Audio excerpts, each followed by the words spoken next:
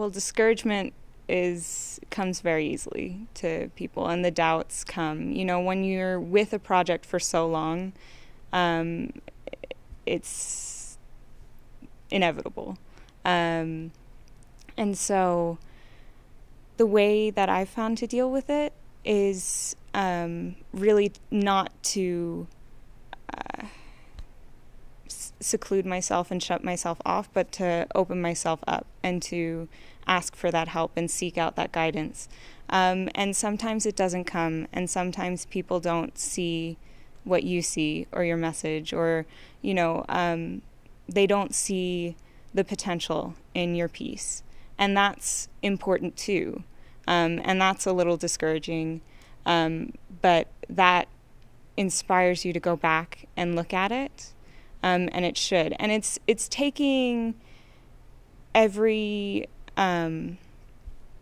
event that happens with the work, taking it in a positive light and looking for, how can I change this?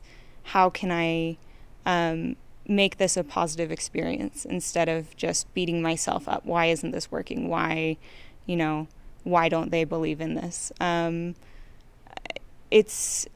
a second birth was a very special experience, because it sort of was like, from the get-go, everyone believed in it and opened doors. And that's not how it always is. My next play, Give Me Moonlight, which was my thesis project, was sort of a huge, it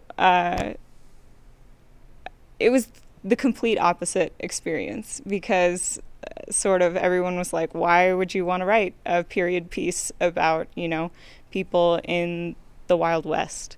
And no one really believed in it. And so I kind of got lost, because when I got the idea for a second birth, I had a message, I had a place to go.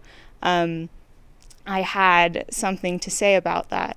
And with Give Me Moonlight, I was more searching for what to do, and what I really wanted to focus on.